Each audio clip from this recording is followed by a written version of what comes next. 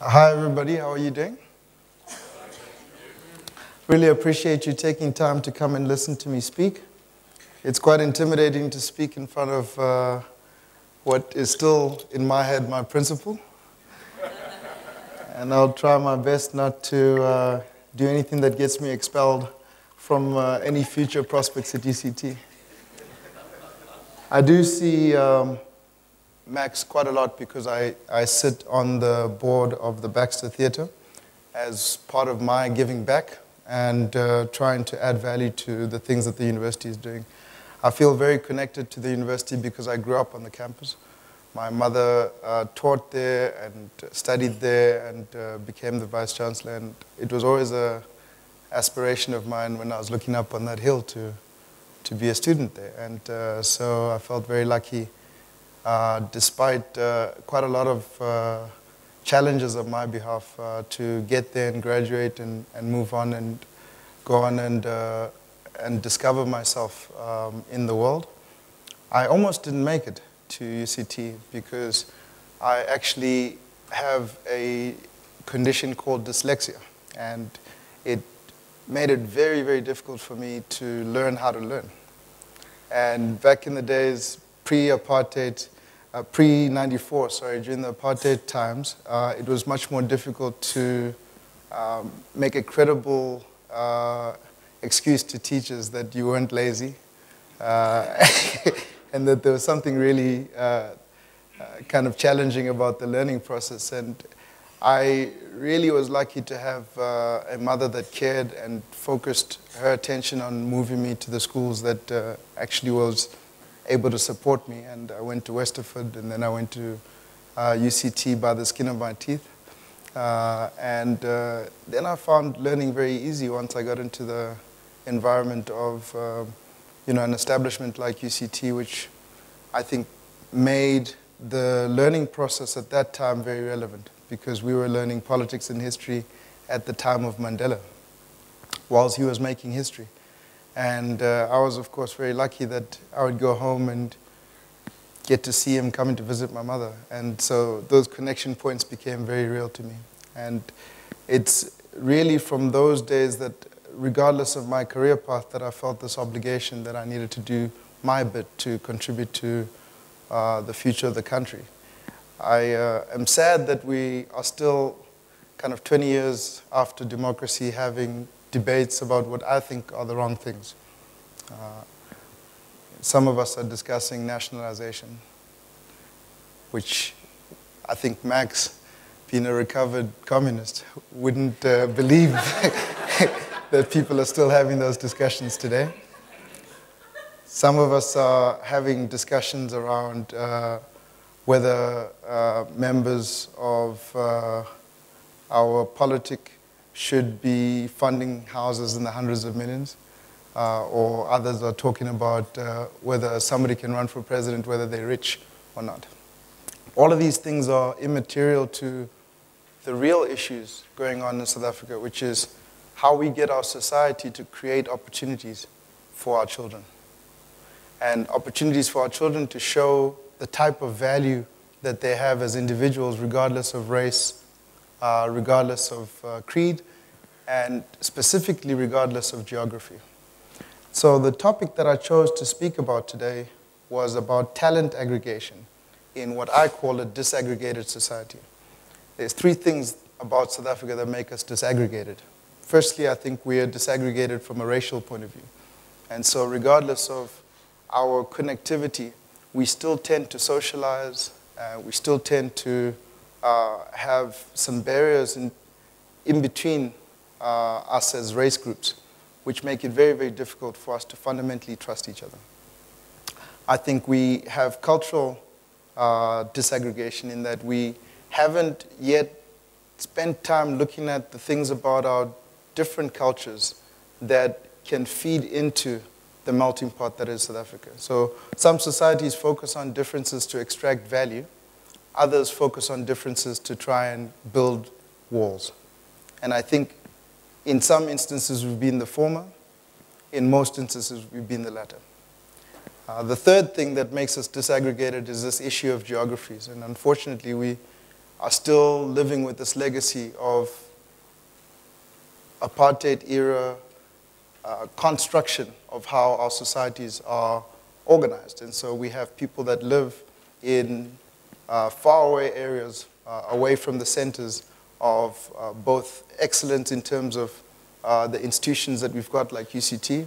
So in Cape Town, you have people living in Gugulethu, Khayelitsha, not because they've chosen those areas as places to live, not even because they're the most reasonable places for them to live relative to where they work, but because their parents live there and their grandparents live there, and it's kind of part and parcel of life that people live on that type of distance from where they work. And so these three things make us incredibly disaggregated. And the challenge of a leader of this country and the challenge of the citizens that vote those leaders in is to try and aggregate talent in a way that makes society functional.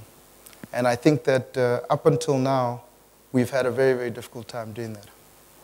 In my book, The Great African Society, I make the point that talent is randomly distributed. And by that I mean, if you go to Gugulethu, you go to Soweto, and you do an IQ test of the children living in those communities, you're going to find a fairly even distribution of highly talented individuals, average individuals, and a few stupid ones. Every community has the same dynamic. Now, we function as if that's not the case. Okay? So what we've got is an inefficient way of organizing these resources and these talents in a manner that allows people to overcome where they're born relative to where they end up from a trajectory point of view. And so we reinforce apartheid by leaving opportunities in a geographically delineated fashion. Okay? And so that's what I'm talking about when I say we live in a society that's disaggregated. Okay? I make the point that all parents aspire for their children to have better opportunities than they have. Anybody here that's operating in any community will find this thirst and this yearning by parents of all walks of life to try and make their kids have better opportunities. The saving patterns of our country show this. The sacrifices and the spending that these parents are having at these different schools where they're trying to take their children to marginally better schools than they've been in indicate to you that there's an underlying drive by parents to try and make their kids transcend their performance. Okay, so this is one thing that unites us throughout the country. Okay? In fact, this aspiration for generational upward mobility sits at the heart of sustainable, capitalist, meritocratic societies. Right? Unfortunately, we're not yet sorted out about whether we're capitalist or socialist. Okay? I think we are sorted out that we'd like to have a sustainable society. I think people, regardless of which camp they're in, fundamentally think that our society should be a meritocracy, which is that the best people should rise to the top and the best people should actually run different institutions in the country. The sustainability of that depends on people feeling that they have equal access to that opportunity. And at the moment, people are clutching at straws, attracted to this very polarizing discussion around white people have had all the opportunities, it's time for black people to take them. And they're attracted to that argument precisely because they feel that there's a fundamental lack of fairness in terms of how opportunities are distributed. Now, the proof when you look at how hard parents are fighting for their children is looking at the response to the failure of our public school system. Right? With class sizes generally half that of state schools and an average matric pass rate of 97% compared to just 30% of public schools, even some relatively poor parents think that private schools are worth paying for. Okay, so there's 400,000 pupils right now in public schools, which is kind of 3% of the total, and 6 out of 10 of them are black. So private schooling has ceased to become a racial issue in terms of a place within which white people are educated. But we still treat it as society as a second or third priority in terms of the things that government should be focusing on facilitating. And I make the argument in my book that in order to get the public system fixed, the private system or the independent schools have got to be supported by government in any which way they can so that you can move numbers from one side to the other. Just to give you an idea, in places like the US, where we have 5% of the student population in independent or private schools, the US is 15% when you add up charter schools and private schools. So if a wealthy nation like the US can still find it necessary to create the institutions that support the public school system and alleviate some of the burdens from the public school system, surely we should be doing more. There's a tragedy in this country which goes under the very innocuous sounding acronym of NEETs. And this is well known to most of you, but I want to emphasize the fact. So in 2007, 2.8 million 18 to 24-year-olds out of a total population of 48 million were classified as not employed, not in education, and not in training. Almost 1 million pupils needed multiple second chance opportunities to complete school, while 800,000 who had obtained their final school leaving certificate required further education and training. Now, this number hasn't reduced, unfortunately. So I gave you a 2007 stats. Since then, the more up-to-date stats reflect a number closer to 3.5 million students. Now, there's a fact that's been unquestioned by government so far in all of the texts that I've read, which is that 80% of public schools are dysfunctional. So that's what's driving the traffic. And unfortunately, for people like Max and others that are providing quality higher education, it's creating a clogging factor underneath where students are getting pushed through. They end up getting to tertiary education not ready to be taught, not ready to be skilled. And therefore, institutions like UCT and Stellenbosch and other institutions have to find themselves retraining a lot of these people in order to get them up to a level where they can start their course of education. This starts from the fact that we're not accepting that 80% of these schools are dysfunctional. Okay? So you have to ask yourself, what is the qualifying criteria for who makes it into the functional part of the public school system? And I think the answer is something that Warren Buffett's partner, Charlie Munger, calls the ovarian lottery, which is you really are at the whim of who was your mom in terms of determining your future. And that's what's happening in South Africa.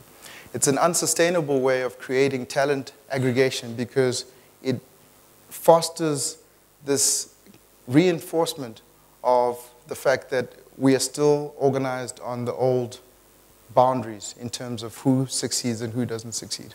Okay? So it cannot be a rational or practical way of organizing how talent is supposed to be aggregated in the country. In the current system, we are seeing a pattern of inherited meritocracy, which means that parents who have done well by outperforming their peers get to pass down that privilege by bestowing to their children a private school education. In my view, this will make South Africa's society categorized by class structures that will become very, very difficult to break down in the future. There is good news, though. There's some amazing talent aggregation firms in the country. So I'll just mention three. Anglo-American has been exceptional at making sure that they can create talent aggregation strategies that suit their business model by trying to find talent, whether it be in rural communities, urban communities, but mining that talent in a way that supports them from the cradle to the grave, as it were. These are for obviously very selfish reasons. It's not because Anglo is this wonderful kind of altruistic firm, but they've figured out that as a business, they've got to find a way of creating a hub within society that functions in a way that allows for skills to be developed. Old Mutual has been exceptional at this as well. But by far the best is Alan Gray, which has actually taken empowerment and inverted it and decided that they want to make empowerment all about the ability for kids who were at risk, in my view, of never making it out of their communities, and identifying these children pre-high school, positioning them into the right high schools, giving them bursaries for tertiary, and then supporting them through that journey by exposing them to mentors, by exposing them to job opportunities. And throughout that process, they're creating an environment which is very similar to the one that a privileged person would have, which equalizes the playing fields and gives black children a chance to compete on an equal footing. And I say this not because Alan Gray paid me any money, but it is an example that within a pool of hopelessness, there's been some very, very fact-based evidence about how this particular type of talent aggregation can take place. Since I've written my book, I've understood more deeply the difference between learned, inherited, environmental contributions to performance.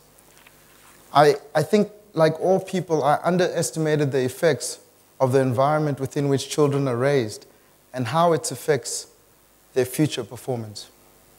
So things like confidence, curiosity, work habits, long-term thinking, socialization skills are mostly learned traits that are acquired by a combination of mimicking and exposure. There's this individual called David Brooks, who's a sociologist, who wrote a book that I really recommend that everybody reads called Social Animal. And he shows the low correlation between IQ and performance. In his book, he shows repeatedly in different circumstances how it's possible for children who have moderate IQ, who are given these things, confidence, curiosity, good work habits, long-term thinking, and good socialization skills, to outperform children with high IQ. If you listen to David Brooks' argument, it actually explains what's been happening in South Africa over the last 20 years, which is that despite all the barriers being taken away, and despite the fact that I believe, and I think everybody in this room believes, that talent is randomly distributed, it's still been proven time and time again that children from privileged backgrounds outperform children from not privileged backgrounds, which means since there's a big portion of privileged people that are white, there's a racial dynamic of that in South Africa that reinforces some old suspicions that we all have in the back of our heads that white people are smarter or better than black people. And I say that not to create the impression that I believe that. And I think nobody in this room fundamentally believes that. But it's an important thing to understand what's functionally happening. And it's an important cycle to break, because without breaking that cycle, we cannot hope to create the type of society that we think is colorblind. Now, it costs a lot of money to try and fix this education system. And I think that several ANC governments have passed the buck and have made the argument that by creating the conditions where there's more water, more electricity, more food in the current schooling environment, whilst tinkering with the syllabus, we are actually doing the best that we can with the resources that we can. And indeed, when you look at the spend that we've got on our education sector, I think that it's very difficult to argue that one should spend more from the national fiscus. Okay? But I think we need to count the costs as a society of the current system of inequity continuing. And I think we need to look no further than our neighbors, our friends in Zimbabwe, who are experiencing a different feature, which is an inability to have dealt with the troubles that have come from transition in a way that is equitable and fair, which has come to bite them close to 30 years after they've achieved that transition. 20 years in, we need to learn those lessons, because I think that the arguments that people like Julius Malema are making become stronger and stronger the longer the system remains inequitable and the longer the system remains unfair.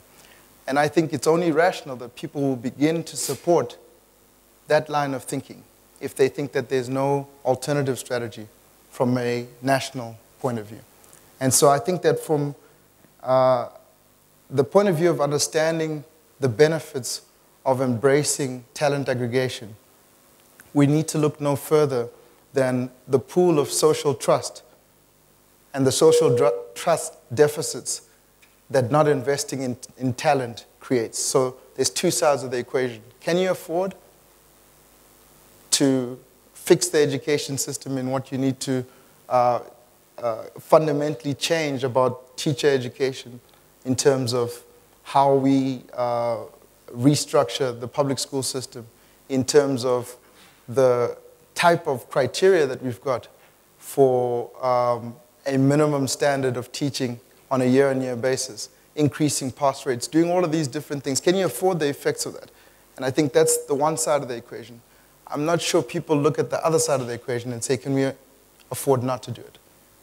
And my argument is that when you look at both sides of the equation, you're going to see there's a net saving of investing now in education to break the cycle. And these investments have to be massive. They can't be tinkering on the margins, okay? There's a gentleman whose name is Stephen Covey, and he talks about the role of trust deficits and what they do to a society.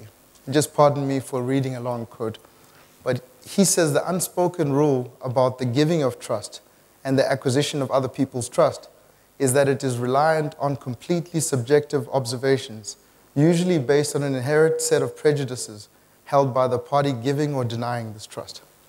This obvious and intuitive rule of thumb is nonetheless hugely critical to understanding the context around which institutions build individual or group trust banks based on a set of shared and prioritized prejudices.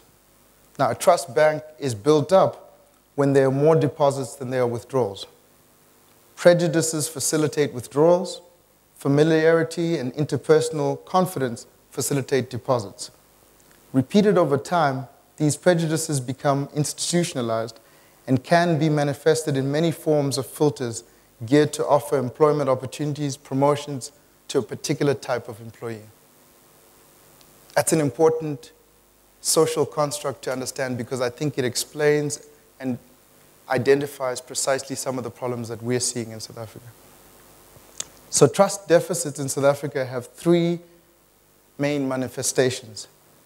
The first I would call in-group preference, and that says if we all went to UCT and we trust each other as quality graduates from a university that has delivered a particular level of education to us, we tend to only then hire graduates from UCT. So that is on the basis of not trusting the other institutions within society. And it has a particular type of inefficiency that it creates over a period of time. And it's important that when you add the racial element to this in-group preference, you then start to see how it's possible that after so many years, we've got so few executive directors at a JSE level. We've got so few kind of levels of genuine black leadership at the entrepreneurial level, people that are creating businesses, that are running massive industrial concerns. I think those numbers don't reflect what's been happening because of some of these trust deficits. Somebody needs to fund these people. Somebody needs to employ these people. Somebody needs to give procurement. Somebody needs to do favors, and that requires trust. And a society that has a low trust as a symptom of a bigger issue starts to manifest some of these inefficiencies that we are seeing in South Africa. And then the retort is, let's take that trust back. And that's been the beginning of what I'm hearing as a businessman that's working here in Joburg, that's working with government officials who are starting to think that the message is not coming through to white business, that there needs to be some sort of transfer, and so a taking needs to take place. And I think that that's symptomatic of these trust deficits that Covey talks about. The second issue is short-termism. And I think we see it in the context of the workplace, be it some of the professionals, black professionals, that are hopping from job to job, who do that because they don't have a fundamental trust that that institution will reward them for long-term kind of patronage of that particular institution.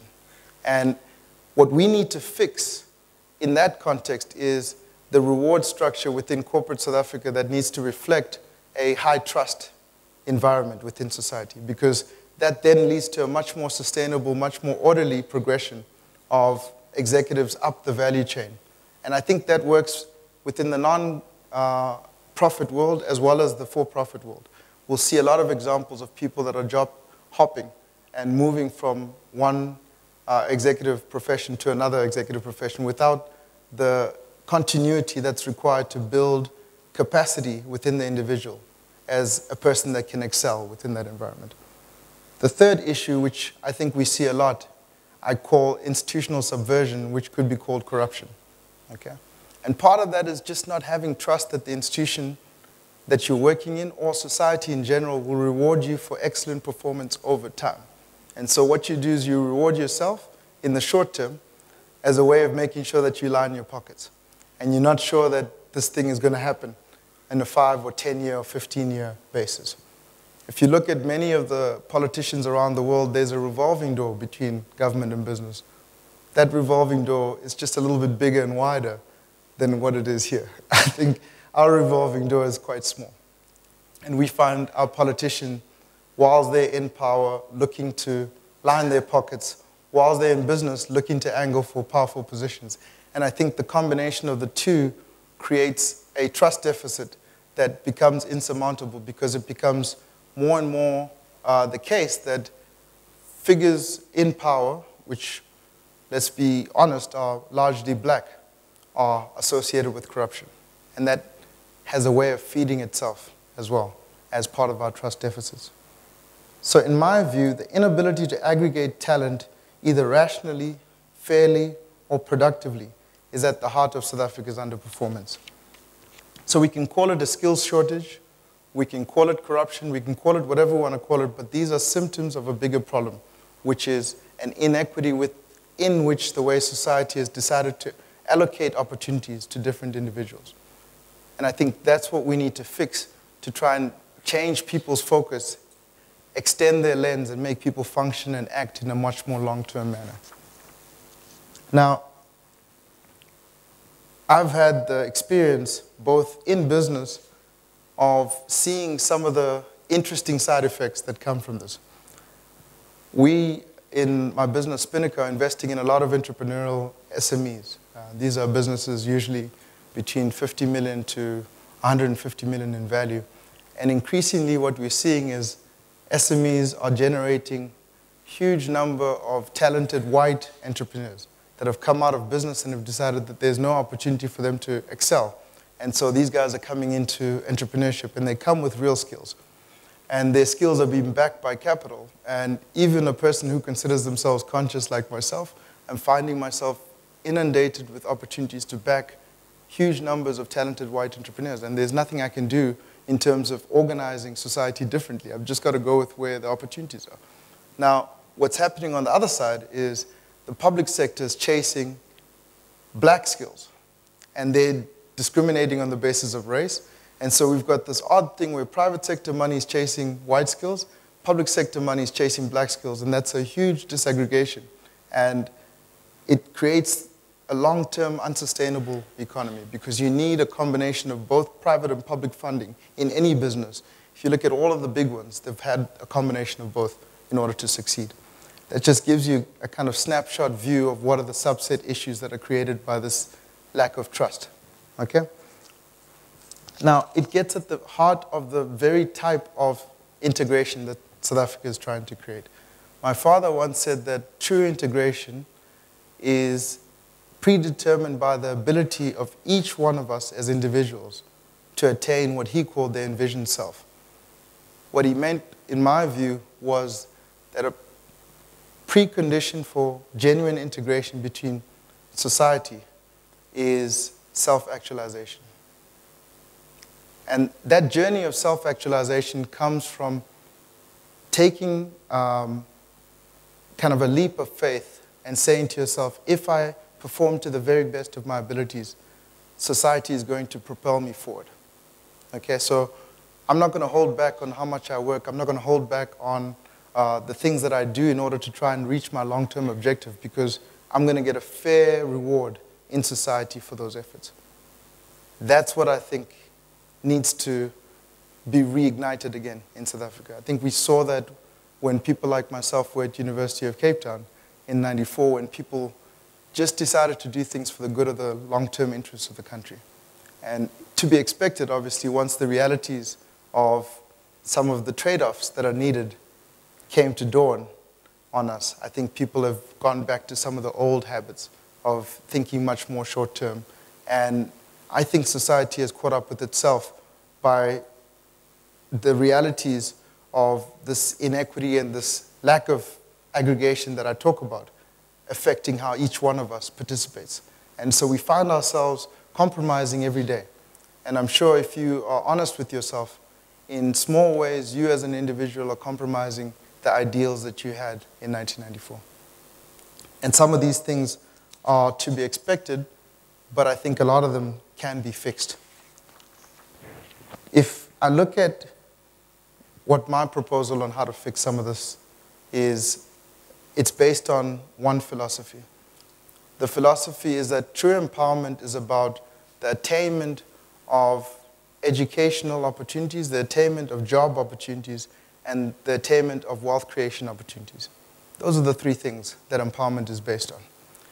And the way we've chosen to legislate for black economic empowerment has presupposed that forever and a day, black people will need a handout. Okay? If you address the fundamental issue, which is black people and white people have different types of opportunities in this country, based on geography, based on their parents, based on the support networks that they have around them. If we can fix that, and some of that is financial, some of that is attitudinal, and some of that is just long-term planning. If you can fix that, you do not need to have perpetual empowerment policies. So the question is how? And what I've proposed in my book is what I call a re-engineering South Africa fund, which is to take the amount of money we've got earmarked for BEE, which is 500 billion rands going forward. We've spent 500 billion rands already. We've got another 500 billion rands earmarked for BEE. For those firms, instead of giving money to people like myself and other entrepreneurs around the room to do things with that money and then trickle it down to the communities we come from, to actually use that money to address the fundamental issue, which is we need to fix three big things. We need to get charter schools up and running in the country. And whatever you want to call them contract schools, you want to call them independent schools, but we need to boost the number of independent schools from 5% to closer to 20% in order for us to have a hope of alleviating some of the strain from the public school system. Secondly, we need to fix the whole issue of teacher training and teacher standards that are set. You can't fix that without money because fundamentally in 1994, we found a way to fix getting rid of teachers that we thought at that time were not good for the economy, and which was we paid them. We gave them a pension. And unfortunately, we gave the wrong people pensions. We kept the wrong people, and so we ended up paying twice. Okay? And we've been paying ever since. And my view is that rather than paying in small drips and drabs, let's give the current backlog of bad teachers a check and pension them off in exchange for a new system that sets a minimum standard for qualified teachers to come in. Now, there are 200 and odd thousand teachers in the country. One of the big retorts are, where are you going to find 200,000 people? I believe people in this audience will go back and teach for a year or two whilst people get ready to take that mantle as a stopgap measure. And what we can't do is to take teachers that are given the curse of Bantu education, project them onto our kids today, and expect a different result. Okay? So financially, somebody has to cut a deal with SACTU that says, we acknowledge the fact that these teachers are in this situation not because of their own doing. But firstly, everybody has to take a test for a minimum standard of teaching to be checked and attained in terms of qualifications. And those that fail that test have to be given some sort of pension. Okay, so that's one of the things that I propose in my book. The third thing I think, and each one of these blocks has huge complications, which I try and address some of them. But the third thing is we've got to fix our FET system. We've got an FET system that is dreamt up by ministers who haven't worked in industry, haven't engaged corporate sector in terms of what types of skills the outgoing people that are qualifying from these FETs need to have. And more importantly, haven't engaged the manufacturing community about the type of equipment that they're using so that we can train people on the right type of equipment today. So one of the things that I've proposed is we take lessons learned from Singapore, from Finland, and from a country like Ireland, and we sit down with CEOs and ask, if you had to design a curriculum that would have as an output the type of employee that you would employ on the other side, what would it be? Right? Then you sit down with business and you say, we'll give you a tax exemption in exchange, and this is kind of bringing in the depreciation of their manufacturing equipment in exchange for you giving that manufacturing equipment into the FET community so we can use what you're using now. Right? Then you say, can you give 2 or 3 of your most kind of technically competent people for a national tour of duty to come and teach at these FETs for 2 years? That's what's happened, and that's how Singapore's gotten where they are. That's how Ireland got where they are. And some of these things are available to us as lessons learned, but we have to implement them by wanting to actually achieve the end, which is to produce a quality FET graduate. Okay? And so these are 3 of hundreds of proposals that I make in the book in terms of ways that we think, or I think I can help unlock some of the bottlenecks that are there. The fundamental premise is that the great African society will not be created by government, will not be created by business. It will be created by citizens of this country feeling empowered to achieve some of the things that they feel within their capacity that they're here to put on the table. And that talent that these people have needs to be unlocked by removing the barriers and by creating a more meritocratic way of organizing skills in the country. And I hope that you guys read the book, and I hope that you guys share in that vision, because I think that the inability to do that is going to lead to some very, very scary prospects going forward. Thank you.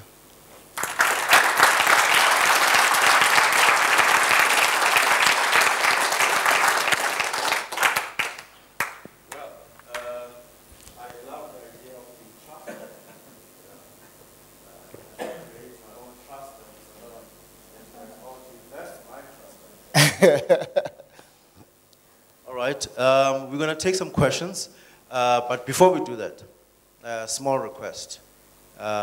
He's here as Hlumelo Biko, the author of the book, and not the son of Mampela Rampela, of Agang. Okay? So let's make the distinction between him and Agang. And he's not here to speak about Agang. So let's ask relevant questions. So that's the small request. Questions? Comments? Not necessarily questions, but comments. Thanks. Thank you very much for that. Thank you. Other than, and we're not going to go on to the issue of, is anybody listening? That's the problem. Yeah. Is anybody listening? I mean, it's wonderful, and it's a dream, and you can see the vision, but you've got to have people listening. Sure. I think that the difficulty is to talk about problems without bringing forward solutions. And I have tried in this book to be balanced in terms of criticizing our elders who, both white and black, contributed to the situation the way it is today, and to try and suggest ways in which we can work with some of the current government plans to take the country forward. Just about 10,000 people have bought the book, which in South African terms is excellent. And all of those people are people who are like-minded, so people in this room who think quite similarly in terms of trying to find problems out of some of the challenges we've got. I think the difficulty is in reaching bigger numbers in terms of people who may not necessarily be kind of quick to go and read books of this type. And that particular audience is the one that's been swayed by the debate at the moment about nationalization. And so I think that forums like this in different contexts is to try and actually engage with people who come from opposite school of thought in terms of how to fix the problems, and through that to try and then encourage people to read an alternative view. So I'm trying my best. Okay. Lebu, stand up. This is Lebu. She's responsible for us being here tonight. She wants to collect business cards, and she's going to do a draw, and the winning card will get a book. Okay? So she's going to pass around this thing. I thought they'd give you a better prize, guys. All right. Okay. I'm going to go that side after this second hand. So get a hand ready that side. Mr. Biko, thank you for the speech. You proposed a number of solutions at the end there, and a lot of them, well, all of them involved some sort of governmental intervention. And do you, or have you considered solutions or proposals that don't involve the government? And the context of the question is that I think all of us can come up with a number of ideals if we could just simply click our fingers and change the way that our government behaves. But the problem is that that's never realistically going to happen. And going down to the individual level, the question, how do I contribute? What do I do? What do you do as the individual? That's right. Is a little bit more challenging because you've got the drop in the ocean effect. Sure. How do you make that impact? Sure. I'm a big proponent of two of the things that you're speaking about. One is using incentive structures to try and make changes in society, and those incentive structures work with private sector, within the private sector environment and within the public sector environment. So you have two different types of incentive structures. In this book, I've tried to talk about the things that private sector can do independently of government. The ethos of using this money, this empowerment money, is to actually try and challenge private sector to use funds that they have earmarked to change the society and redirect those funds by not pushing them through investment holding companies and requiring them to be taxed and then filtering them down into the communities by saying, why don't you directly invest in those communities, right? So at the moment, there's plenty of examples of people that are doing this, and I use Alan Gray as one example. There's no reason why all companies in the JSE aren't doing it, right?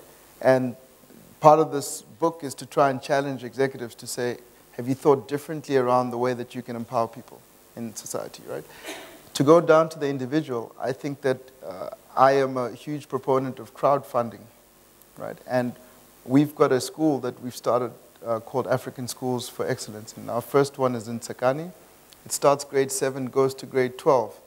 And we are encouraging crowdfunding as a way to pay for tuition for individual students there. So we've actually got 100% of our tuition paid for by this crowdfunding.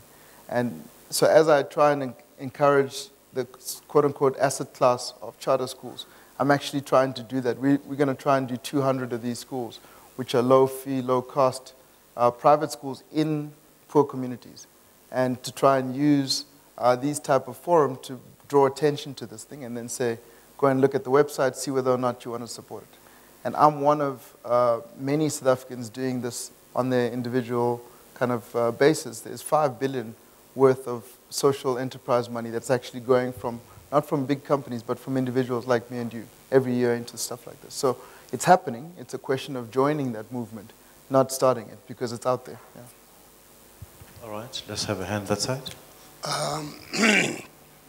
I wish to talk about, you talk about assets, you know, creation and so on. But you don't look at poverty. You know, Gustav Guterres, the liberation theologian of South America, talks about 3 instances of poverty.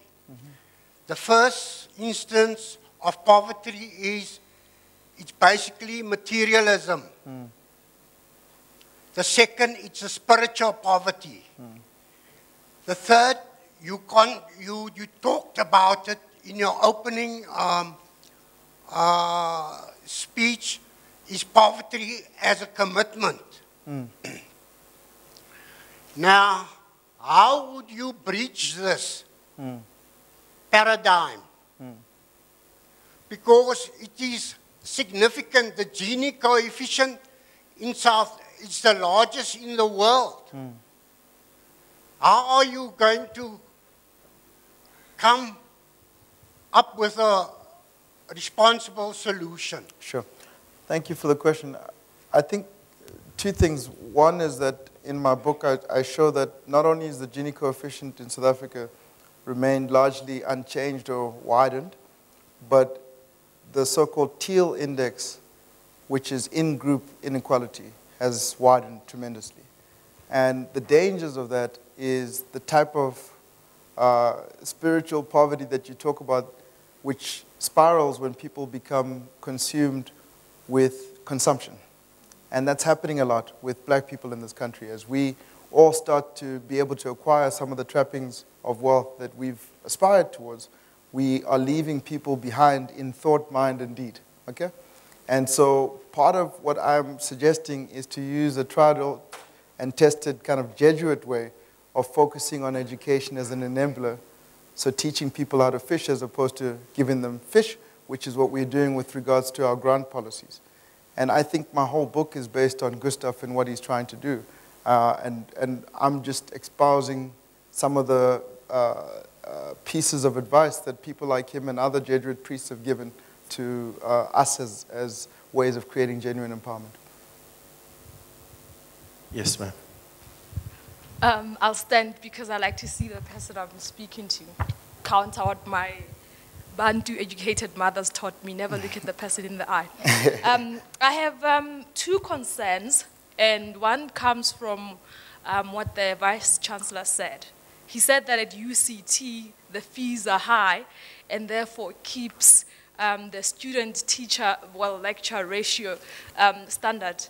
I actually find that problematic in that when you live in a country like South Africa, you actually can't look at ratios like that because you need to have the students get there. You need to, you almost have to set the bar to the level at which you are able to absorb as many competent students as possible. Not because you want to maintain a ratio of, or if I only have 10 students in the class and they pay 100,000 a year, therefore I can manage and I can manage to pay the bills and I can offer them better education. So I actually had a problem with that. And another problem that I had with something that you said, Mr. Biko, I'm a bit shaky. It's okay. But it's fine. We don't bite, I promise. It's always so different when you have to speak and you look seeing so many people.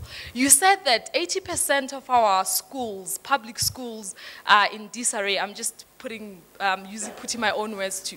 You'll have to tell me on what basis you're saying that. Are you looking at, which schools are you looking at, or what are you comparing them to? Okay. And what factors you use to determine that, because that's a huge number. Sure. And coming from a public school myself and having gone to public schools and having seen how a lot of learners come out and perform well, I'm actually very concerned that you would actually come and say something like that. Sure. So I'd like for you to substantiate that. Sure. That's now number 3. Eh? Yeah, this is the last one, don't worry. This is the last one. On one of the solutions that you proposed, I must say that I admire that you raised the questions and the problems that we're facing as a country, and you also proposed solutions. I think it's a very good thing. Now, but I do have a question on when you said that Bantu education teachers should be given a check and go home. What do you say to the child whose mother is Bantu educated, because the child's still going to go home? Because some of the factors that you identified as a challenge is that a parent or a child who's taught to be able to work properly, to follow a certain way, and you know, almost like culturally. So if my mother taught me good, goodest, how is it going to help if you fire the teacher and employ someone from here who's a UCT graduate, and I still go back to my mother who's still going to help me to read and is going to tell me my child is good, goodest. And that's exactly how she said it to me. So yeah, that's all. I'd like to have an opportunity of dealing with the question, and then I'll give Max a chance right at the end. Okay. I learn lots of things from my son. He tells me all the time, no, Dad, it's not like this, it's like that. And I think that fundamentally we have to trust that children have capacities that go beyond what their parents have. And children have opportunities that go beyond what their parents have. That's what parenting is about, is to try and facilitate that outcome. And so if we stay trapped by the fact that we've got to teach the child according to what the parents are, I think we're fundamentally selling ourselves short as black people firstly and as a country secondly. Okay? Going back to the issue of the standards, and I think Max made a good point about ratios, because ratios in education are important. We run a school on the same basis that all private schools are run in this country, which is that we try and keep a student-teacher ratio of 20:1. Okay? We found an innovative way of doing that without increasing fees. And the way we do that is to actually break the class time into 3. So 60 minutes gets split into 3 chunks of 20 minutes. First 20 minutes, the teacher teaches a class of 20. And let's say they teach algebra. The next 20 minutes, they're in a room using a program called Khan Academy, which is a free math program, where the students are actually going through the problems raised by the lesson that they've just gotten, right? There's a teacher's assistant that's walking around in the room who's a much lower cost resource, and the teacher that was teaching these 20 kids is teaching another 20 at that time. The last part of the cycle is that these kids are then organized in terms of who got the highest marks, so who got the furthest in the program, because the program won't let you go from one problem to the next without solving it.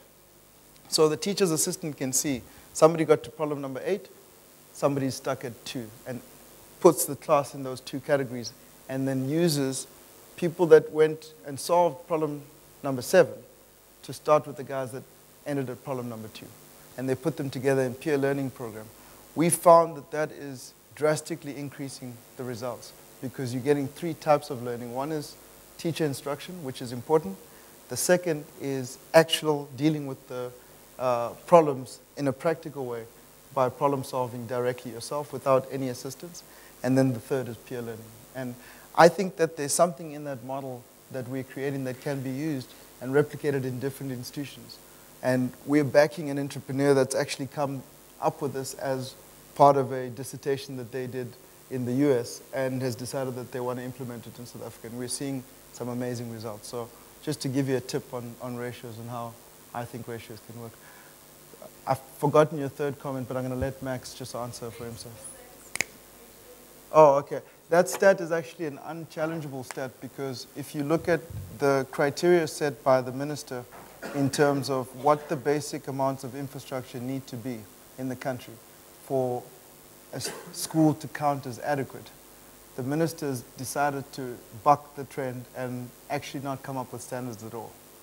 So what's happened is that NGOs have gone and done their own audits on what's happening in the school environments, and they've taken some basic minimum criteria, and they've come up with a ratio of 80% when they look at the school infrastructure, when they look at the ratio of students to teachers, when they look at things that you wouldn't even believe, the number of schools with no windows, the number of learners with no desks.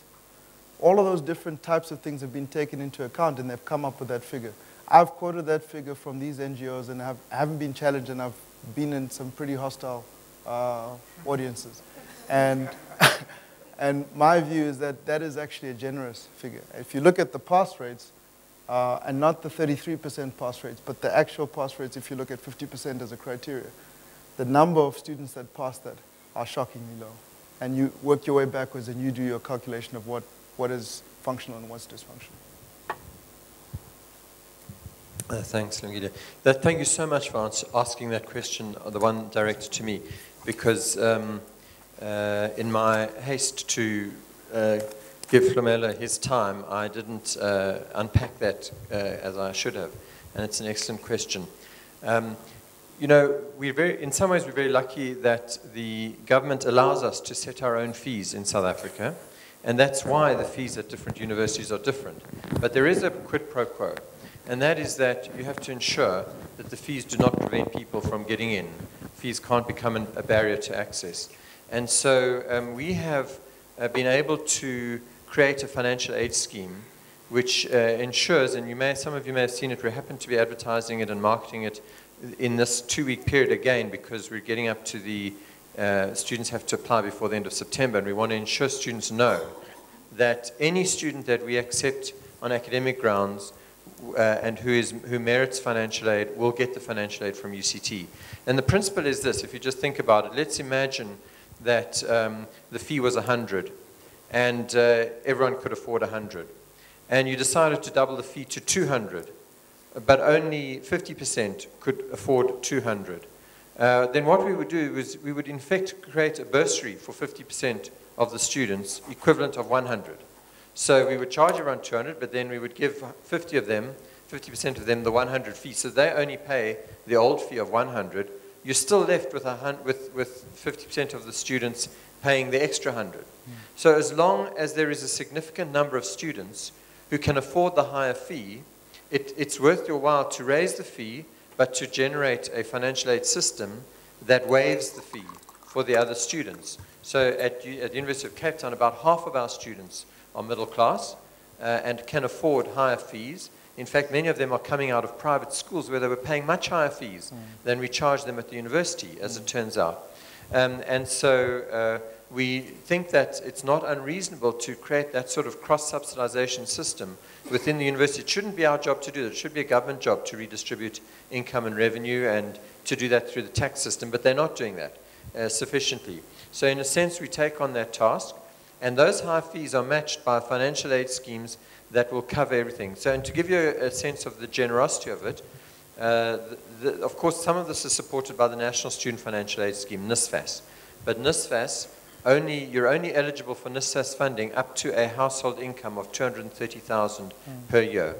And it's a little bit more if you have several children and they're at school and at university, so obviously your costs are higher. But just to simplify it, let's say you had one child and you had a family income of 230,000 or less, then you would be eligible for NSFAS funding. But we find that many households between 230,000 and up to 500,000 also find the fees too much of a strain because they are quite high. And so we have a financial aid scheme which will cover students all of the way up to 500,000 family income. Anyone below that is entitled to a form of financial aid. It's combinations of loans and bursaries. So that, and up to now we have been able to honor that. Now part of it comes from the high fees, but part of it comes from alumni, and a lot of alumni support bursaries. Part of it comes from foundations, like in charities, international foundations and charities. Some of it comes from the corporate sector, particularly groups like SAICA, which is the Tutuka program for accountants, engineering companies, mining companies, companies particularly where they're going to employ people afterwards. And then part of it comes from our own budget, which we allocate. So of the total, we have a financial, we get from NSFAS, we get 112 million, about 100 million. We put in 100 million of our own money. We raise about 100 million from foundations and donors, and we raise 100 million from corporates. So our financial aid scheme is roughly 400 million a year. And it's only because we are doing that and can do that, that we are able to actually sustain the higher fees without creating a barrier to access. And I know that other universities, I'm not saying it's a solution for the country because I know not everyone would be able to do that, but that's one of the ways in which we've tried to ensure that we sustain the excellence. So thanks for giving me a chance to answer that. It's a really important question. Yep. All right. I'm going to go do 2 questions this side and 2 questions that side. All right. Yes, ma'am. Thank you for such progressive thinking and all that. It's very encouraging to find that there's people that are thinking about the future of South Africa and seeing, sort of trying to find ways of how we can move forward. I am a little bit concerned though, because as a parent, already I am paying tax as an employee, and it's a very huge tax that I pay to the government, but unfortunately I feel that it's being abused because it's not being put into proper use. Secondly, in order to give my children a good opportunity in life, I have to send them to very expensive schools. Yeah. And, to sort of think of ways that I can make a difference is very difficult because I think to myself, already I'm paying a huge tax, I'm paying expensive school fees, what difference can I make? So I'm, basically thinking to myself, something has to change up there. Something needs to change in the way that things are being done. I don't feel empowered to provide the solution, and donate to build better schools because I don't have the money. I pay the tax and I pay the fees and I'm done. Yeah. So I don't know.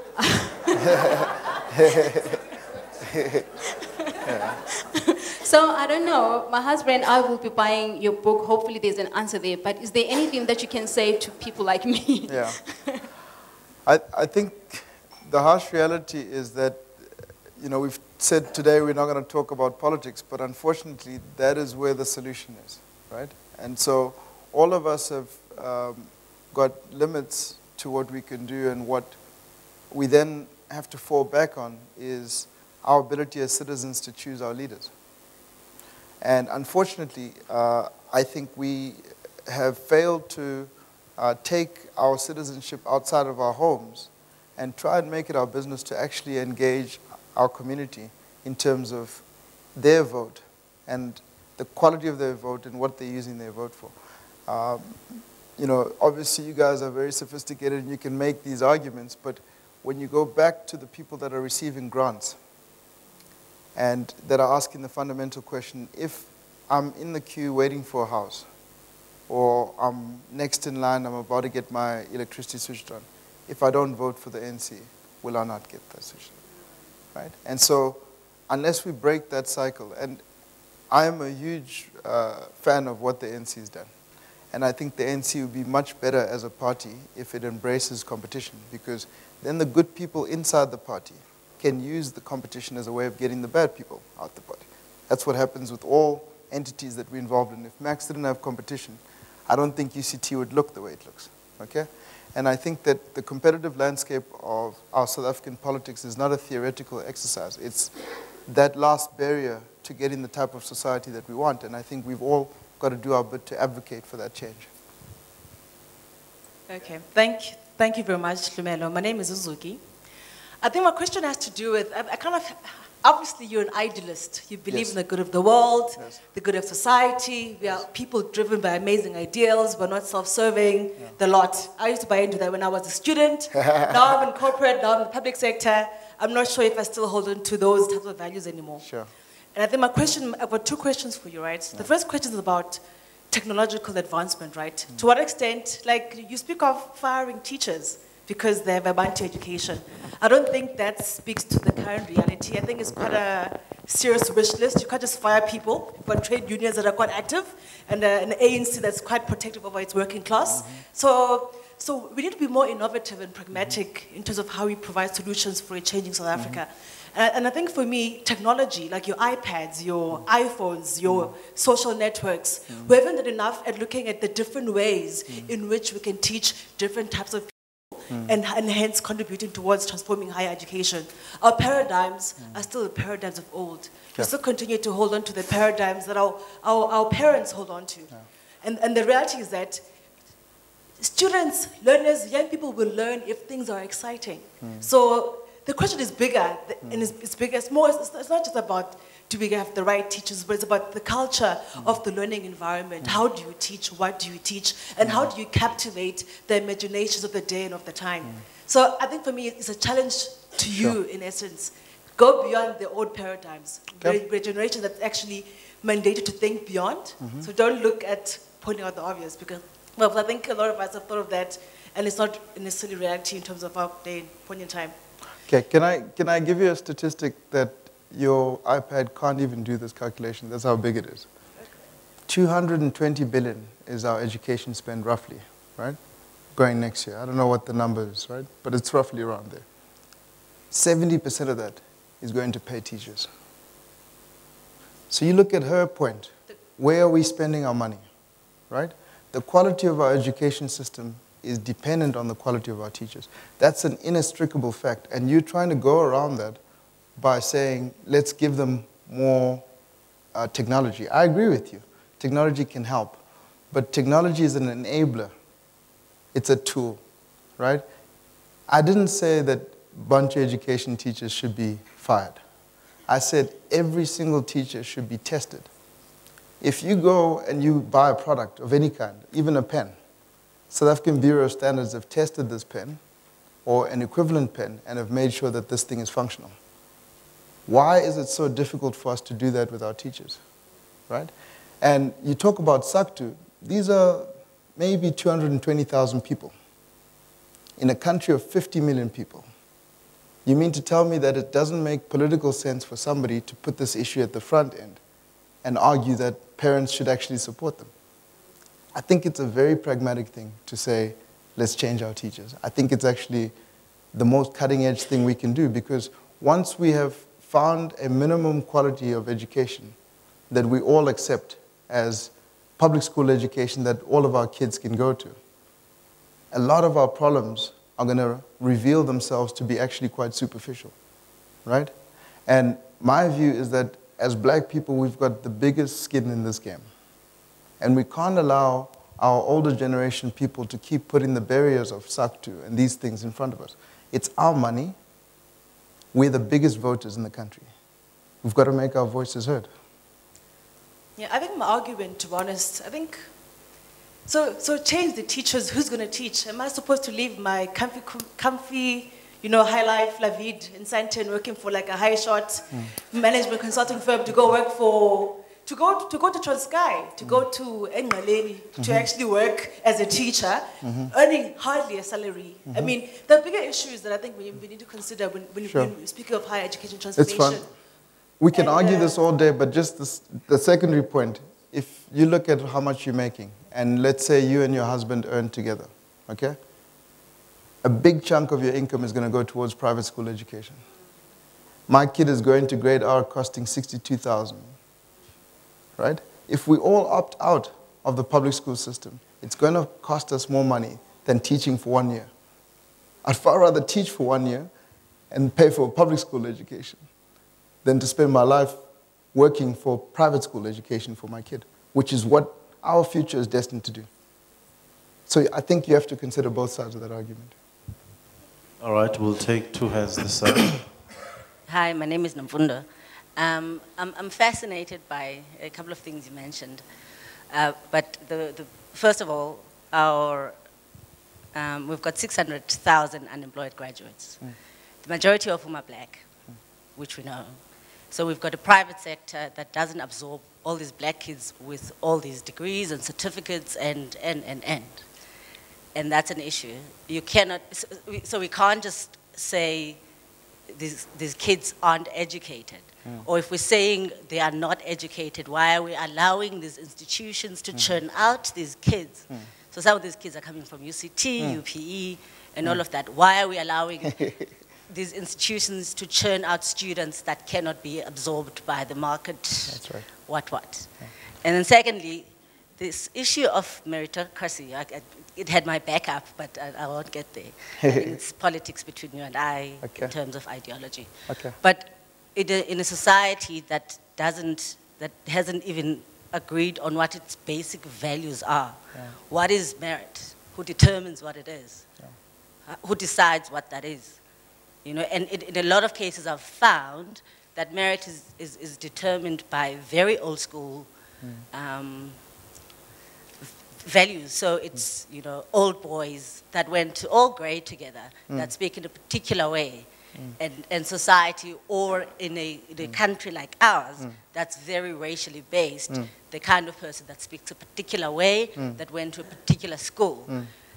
And that, So I'm concerned that when we talk about merit, we are excluding a large group of people, because that merit is determined by a very few minority who are very influential in terms of finance, economy, and what. Sure. Thank you for the question. Right. Sorry, could I just ask for 10 more minutes so that I can cover a little bit more questions? Just give me 10 more minutes. I know my regulars are going to start panicking. We don't usually have this long a question and answer session. 10 more minutes. Okay. I think it's a great question. And fundamental to the question is how you look at the definition of merit, right? If you talk about where it is that our values are written as a society, our values are written in our Constitution. And we wrote that together. That process started in the 1920s when black people started talking about what the Constitution for South Africa should look like. which is, a lot of that stuff has come into the current constitution. So it's a very representative document that represents our hopes and dreams and our values. The word that you see there all the time is equality. It's equality of opportunity is a fundamental tenet of the things that we've, as South Africans, have agreed to do and agreed to espouse. And it's the one particular right that we are throwing dust on every day. And so when I talk about merit, it's the ability for a child in Gugulethu to have the same prospects of getting into UCT as a child in Sandhurst on the basis purely of their abilities, right? That's very idealistic, and I completely agree with you. But that's where we should hope to get to and then settle for something else. We can't settle in our hopes. Otherwise, we're selling our children short, okay? And when it comes to how I, as a black person, look at the word merit, I've actually written a chapter for a book coming out in Tolela Mangu's book on race relations in South Africa amongst the youth. And I wrote about race relations in the workplace. And the argument that I make is that we have to have a two-sided bargain. On the one side, we have to say to black kids, do the best you can, get the best grades you can, and on the other side, we will give you the opportunities, right? A lot of the people coming from even UCT, some of us would graduate from UCT and you don't have good enough marks, and you can't be employed because other people have better marks, right? That doesn't mean that you're a wasted graduate. It just means that the system couldn't absorb you. And part of that has to do with the fact that we're not growing as fast as we should be. So there's a select pool of people that have been employed in the first place. But some of it has to do a lot with the type of qualifications that we're getting. And this is a secondary issue. We'll talk about it another time, but we have to get career guidance early enough so that our black kids are learning quicker the types of education to get if you want to get jobs. And I think a lot of us don't have that support, and that's part of the problem.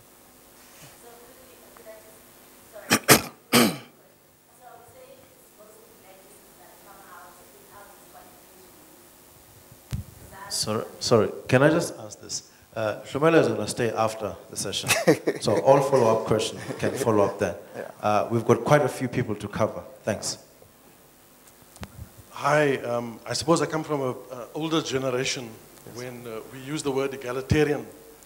That's right. And perhaps the critique could be of your position that it is elitist in the way that you've put your position. But I find it refreshing that you are thinking differently from perhaps a tradition of my kind, which perhaps I share with Max, perhaps, as you called him, an unreconstructed communist. But I wanted to make 4 points. The one is I can't understand the link between what is a dysfunctional school system and your sort of ideological view that we need to reward an elite progressively. You know, because I think we all agree the school system is dysfunctional, the education system is dysfunctional. There is no relation to whether we should have had a more reward-based system in the way that we built South Africa since 1990. So I can't understand that link. The issue for me is the school system is not being fixed. And you spoke to the stats. We have a wealth of educationalists and education departments at all the universities, including UCT, that has done a hell of a lot of research around it. So it's for me, it's an issue of a political problem. The second question I wanted to raise with you is, you don't refer to the NDP at all in terms of the education prescripts. And I think that's something that I wanted to ask you about. Because remember, South Africa has done a lot of thinking about it. There are different views in terms of the consensus, even within the ANC, around the ANC. So I find it interesting that you're not engaged a whole tradition of education analysis that has looked at some of that stuff.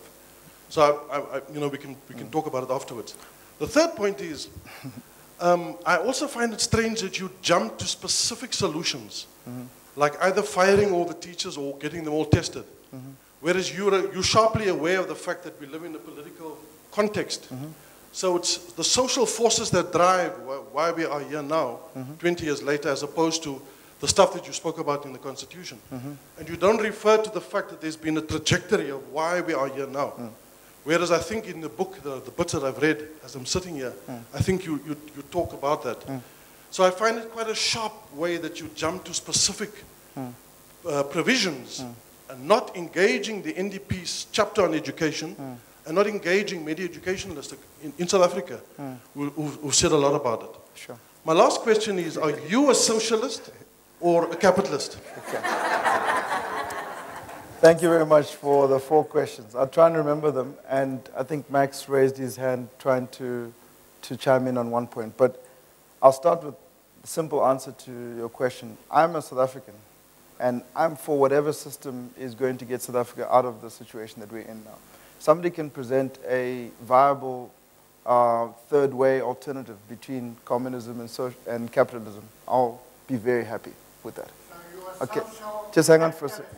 Yeah, that's right. So I don't see there's a dichotomy between doing good and doing well. And in my business, if you look at the things I'm invested in, if you look at the things that I do personally, I reject the need to make a choice between the two. That's just how I conduct myself personally. I can't tell other people what to do with their capital and with their opportunities. So I think that's a discussion for another day. I refer to the NDP all the time in my book. And in fact, I look at the presidency as part of the solution. And the problem now is we just don't have time to get into the depth of some of the drivers of some of these huge problems that we talked about today. So that's why I elected to write first as opposed to speak, so that I can always go back and refer to the things that I've written. And so I think if you engage the book, you'll see that I'm pretty aware of some of the societal and socioeconomic drivers of some of these problems. And I frame them in a context which I believe will be advantageous to politicians making decisions today, so that they can use some of these choices. And these choices are no means things that I've thought about. I'm just aggregating what's out there in terms of best practice and have suggested some of these things as solutions. Okay? Okay, I'm not sure if you can note. I'm going to take all those questions now, the remaining questions. There's a gentleman there, this gentleman and that gentleman. We have to close. You know, he's had his hand up, and he has had in that one. Okay, can we take all these questions and then you can answer them all? Sir.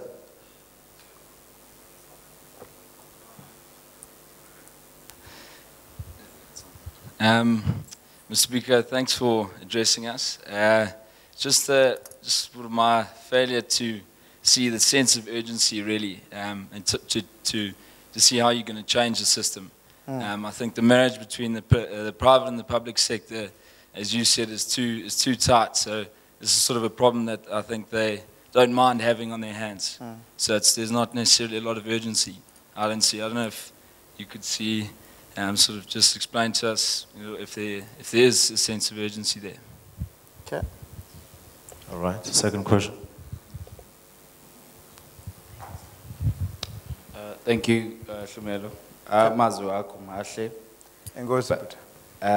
But what I wanted to say is that your argument is very plausible, but the biggest thing is that we've got very hungry South Africans, and we've got elections coming next year. We've got all sorts of things going on. They want food yesterday. We saw what happened in Cape Town. That's right. And private sector has been given this opportunity. You're talking about starting charter schools and all sorts of things through various policies that they could have followed, but they never followed them. And we had this debate with my small group of partners in our small startup business we're trying to start, that it would be better off to create a meritocracy in South Africa is that everyone must have nothing, and we all start from scratch. We destroy Sandton, everyone, Hyde Park. We all go back to a very plain island, and then we start a meritocracy from then. Sure. That's how we'll be able to recover. Sure. Because we all want food yesterday, and you want to create a meritocracy, so let's create it in the best way possible. Just everyone must have nothing, you must start from scratch. Okay. Last question. Sir. Tabi Soha.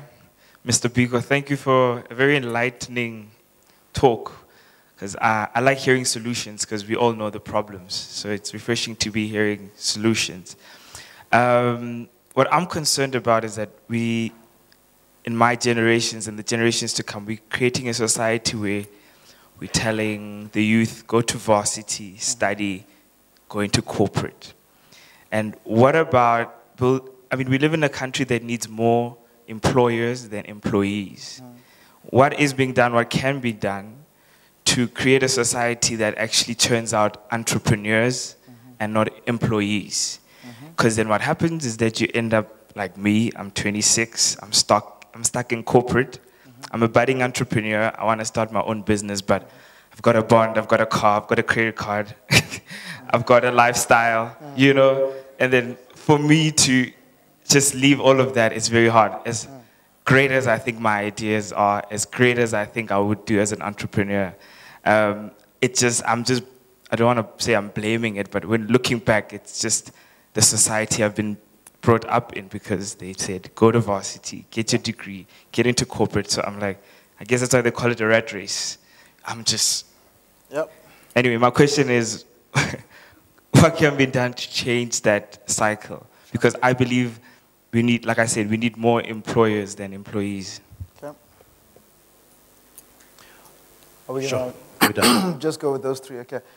I think the first point about the sense of urgency and what's driving public and private sector to try and figure out some of these problems. I think the long-winded answer is that it ebbs and flows, and urgency comes and goes depending on what's happening. Right? I'll just tell you what's happening now.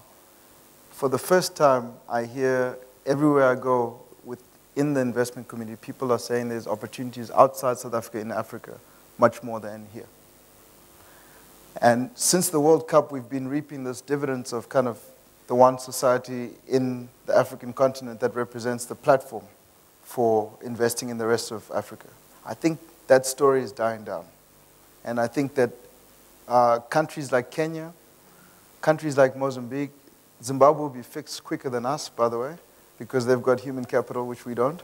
And we're training the human capital to go back. And I think that that's a great thing from a geographic point of view, but it's a challenging thing from a South African point of view. So I think that's one issue. The second issue is, for the first time, I think people are starting to make a risk-adjusted view on South Africa, and that's represented in our currency. Okay? So corporates at the JSE are actually losing more value than I'm asking them to invest in this program of re-engineering South Africa. And that's because people are taking the view that if South Africa is not serious about fixing its long-term problems, I'm not going to be a long-term investor in the country. And so we're struggling to attract FDI, and that's showing up in terms of our GDP growth. And I think that there is this second question, which is the youth of South Africa are saying, whilst all of that is happening, we don't want to wait. We want to actually start to assert ourselves politically and assert ourselves physically. And I think crime has been a leading indicator of that particular attitude, which is we're just going to take if we can. And I don't blame anybody that does it, because the circumstances we're asking people to put up with are not livable. Okay, so if you have children and if you've got a family to feed, the trade-offs are stay at home, be hungry, go out there and put yourself in a position where you are likely to have no employment, or go and take. All Julius has done is taken that attitude and has elevated it and underpinned it with an argument, which is that the past has been what it is.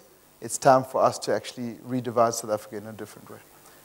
There is a challenge to those people that come with the burn it down view. And I've got a chapter here called Societies in Peril, where I look at different societies and I show how their failure to deal with transformation, their failure to deal with whatever it was, the mechanism that liberated them as a country, and the economic drivers that need to come and follow that political liberation. The failure to do that has led to some of these societies going down the path of peril. And I look at Venezuela as a very, very good example of a country that has embraced some of these tactics and said, let's just take our oil resources back, let's flood the welfare system and equalize by taking from the rich and giving to the poor. It's great on paper, great from a theoretical point of view, but been proven, and I'll give you 20 case studies in every single country, it leads to a worse situation for poor people. It leads to higher inflation. It leads to bread prices which are higher, right? And fundamentally, it's always ends up being led by elites.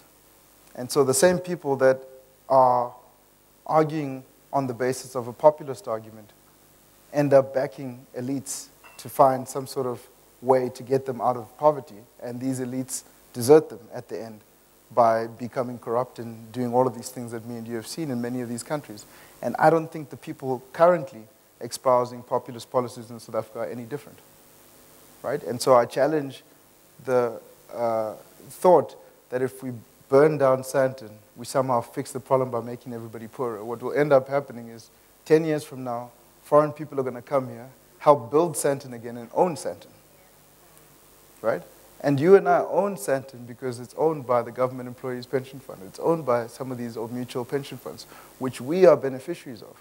What we need to do is to change the way that money gets spent in the economy, and that's a subject for another day, but I think that's fundamentally what we need to do as opposed to try and burn it down. So the third one, I think it's this issue of work versus entrepreneurship. And I've had this battle myself, and I lost early because I just decided that I was not an employable character. But I had to make a huge sacrifice. I can't have it both ways. So you can't have the nice car and the luxury and all that stuff and then still hope to be an entrepreneur. I knew what I wanted to do today, so I found somebody doing it, and I went to them and I said, I'll work for you for nothing. And I hung around that guy long enough that he eventually started paying me something. But that old apprenticeship type model needs to be brought back to create the entrepreneurs of tomorrow, because it's only through seeing that you can do. It's not about reading. I think you can read so much and you can get kind of the view of what it is that you're supposed to do in any field, but you have to watch somebody do it and listen to some of their challenges that you can actually appreciate it. And so I think we actually need to push people to go for longer stints as apprentices who have to take some sort of compromise by earning less in exchange for the entrepreneurial path of tomorrow. And at the moment, as young black people, we want it both ways. We want the high salaries, and then we want to be entrepreneurs at the end of it, mysteriously. And I think that you have to make that trade-off. And so I hope that you figure it out in your personal life, but I think that's the challenge for all of us.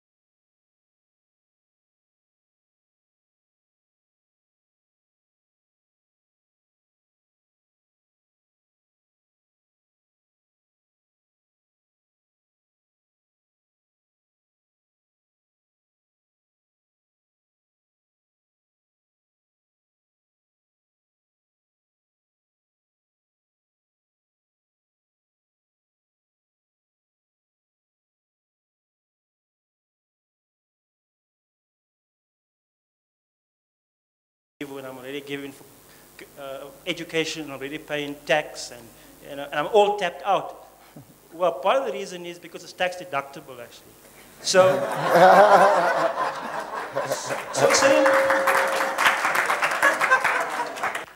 so even if you don't want to give from your heart, give from your head. Because you're going to have to pay it in tax in any event. I think the cutoff is now 10 or 20,000 per annum. It may even be higher. So you have a choice. You can either give it to the government, or you can give it in causes that really motivate you. So it's actually a no-brainer in the, you know, in the end. So thanks very much for coming. And Hlumelo, for you, you don't have to declare this, actually. It falls under the threshold. So really, it was a great talk you gave, and very, very instructional, very motivational. And thanks very much. Thanks. Nice to see you again. And thanks, everybody. All right. Let me apologize to my regulars for going the extra mile. I think the debate and the engagement was worthwhile to everyone. We'll take some picks after this, especially some of those who ask questions. He likes taking those picks with our guest and our two uninvited guests over here. So we'll take some picks. Please do. And then where are these picks posted? Okay. When you get the thank you note, we usually have a Flickr link. Then you click on it, you see all these pics that we take here. Thank you very much. We've got food that we've prepared for you, and also the book and some drinks. I always say at the end, do use these opportunities as networking opportunities. I have evidence here of, I had a meeting this afternoon with Andrew at Transnet, and he said to me, you know what, I've got some cards here of some young people that I met at this thing. And you need to contact these young people. They're doing some great work. You know, so there's some nice networking opportunities that you can actually engage in. So please do that. Thank you very much.